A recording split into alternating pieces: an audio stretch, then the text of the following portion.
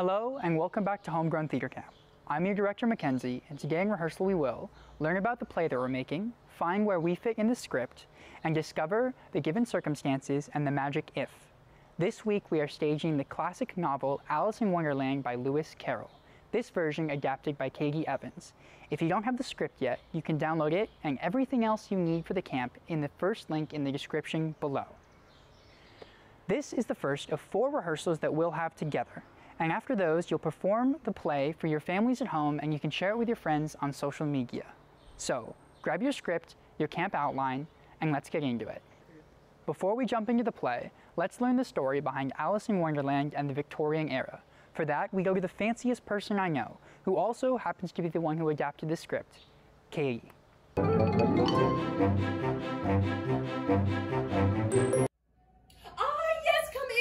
I have been expecting you. Please, sit down. I trust you found your way down the rabbit hole here quite smoothly.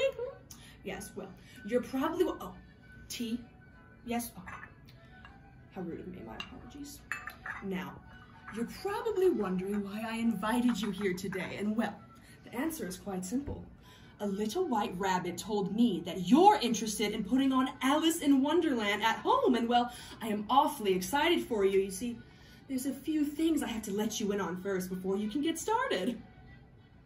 Now, before you can put on a play, you simply must know a thing or two about it. And well, lucky for you, I know a thing or two, so settle down while I tell you a story.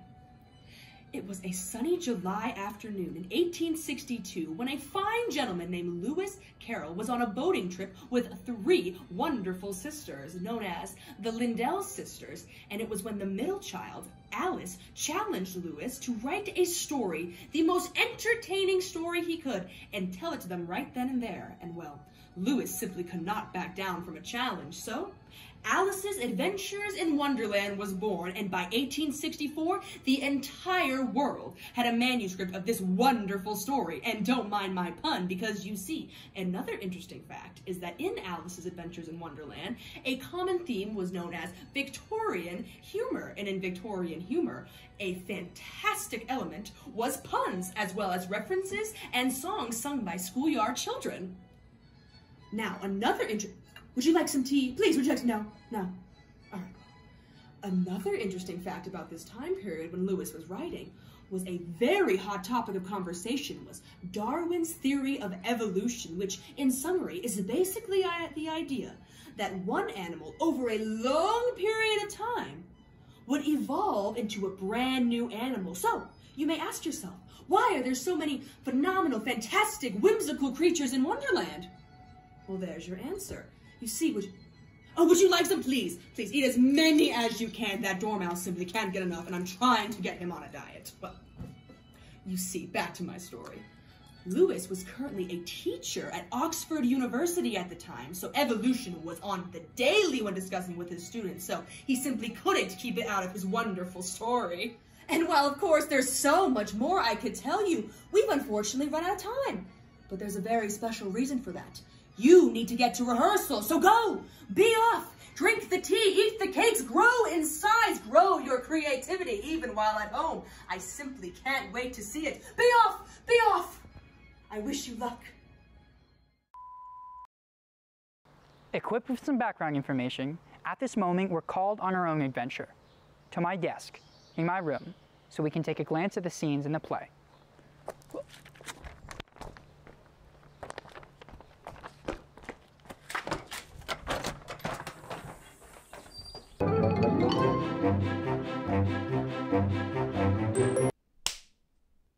Homegrown Theater Camp presents Alice in Wonderland, based on the novel by Lewis Carroll, adapted by Kathryn Evans. The play begins with Alice on a riverbank. They see a rabbit hop by and follow him down his rabbit hole. Once on the other side, Alice looks through the keyhole of a door and sees a garden.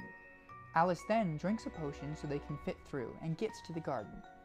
In the garden, Alice finds the rabbit, looking for his hat and gloves. Alice tries to help him find them, but loses the rabbit. Then she meets the Cheshire Cat and asks them for help. The cat is tricky and gives Alice a choice to go see the March Hare or the Mad Hatter. Alice picks the March Hare, but as she goes down the path, she finds the Mad Hatter at their tea party. Alice tries to enjoy the tea party, but becomes frustrated by the Hatter's riddles and silliness, so she moves on, finding the Queen, playing croquet. The Queen insists that Alice joins in, and when Alice is fortunate enough to win the game, the Queen orders, "Off with their head." As the Queen's soldiers closing around Alice, she closes her eyes and finds herself once again on the riverbank, safe and sound. That's the story. Let's figure out where you fit in. To decide which character or characters you'll be playing, consult the script, which has a casting guide on the first page, and have a conversation with your co-stars. If you're performing the one-person version, you don't need to worry about this, as you'll be playing all the characters. But for those of you in the 2 to 5-person versions, make sure that when you're deciding who's playing who, you don't get hung up on little things like the character's gender or other details about them. Just pick a character that you'll have fun with. Once you have your character set out, the real fun begins, and you can read through the script out loud while taking notes. If you get any ideas for your performance while reading through the script, make a note of it and tell your castmates about it afterward. If there's any words that you find that you don't know or you're unfamiliar with, you can look them up and write the definition down on the page where the words appear in the script. Once you have your read-through done, you're ready for some character analysis. And now our cameras are overheating, so we're going to go in the gazebo.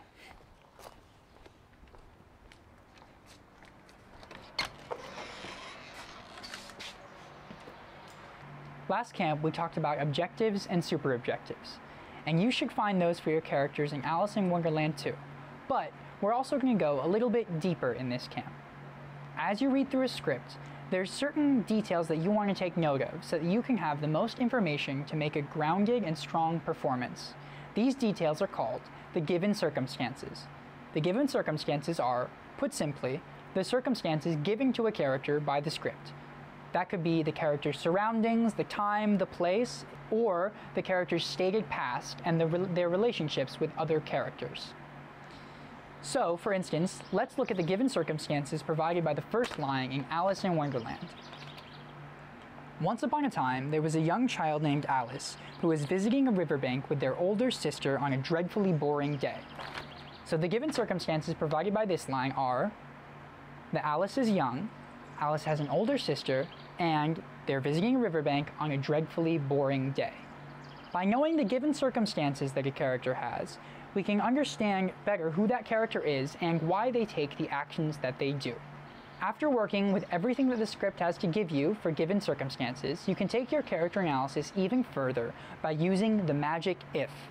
The magic if refers to the question, what would my character do if they were in this particular situation? So by coming up with imaginary situations to put your character in, you can test your analysis of that character by figuring out what they would do in each of these situations. So for instance, what would Alice do if they were lost in a city? Or what would Alice do if they were in an argument with their sister? Test your character analysis with these questions for all of your characters, and you'll be well on your way to a great performance. Both given circumstances and the magic if come from the work of theater practitioner Konstantin Stanislavski. No, Konstantin Stanislavski. Konstantin Stanislavski. It seems right. If you're interested in his work, I encourage you to do research into his system of acting. Stanislavski is a pretty smart guy. Next comes the second part of rehearsal, your independent work. Each day, after the video, take what you learned and put it to work while rehearsing with the script. This should take at least an hour, as you want to make sure that you're fully ready for your performance at the end of the week. You can re-watch and pause the video to help guide you through your independent work, and make sure to do all the exercises in the camp outline. We've included a list of props and other technical elements at the end of the script. You can look at this list and start making and gathering these props now, so that you don't have to rush after the tech video on Thursday. Now you're ready to tumble into Wonderland. You can decide who you're playing in the script, do a read-through, and analyze your characters using the magic if and given circumstances. If you're really daring, you'll start rehearsing your play on your feet today and playing with your character's physicality. I will see you tomorrow when we start blocking. Until then, good luck and learn your lines. Thank you for watching Homegrown Theater Camp. You can subscribe to join the cast and download the script from our website. Homegrown Theater Camp is produced by Blixt Locally Grown, with support of the Nebraska Arts Council, the Nebraska Cultural Endowment, the Pearle Francis Finigan Foundation, Union Bank and Trust, and generous individual donors.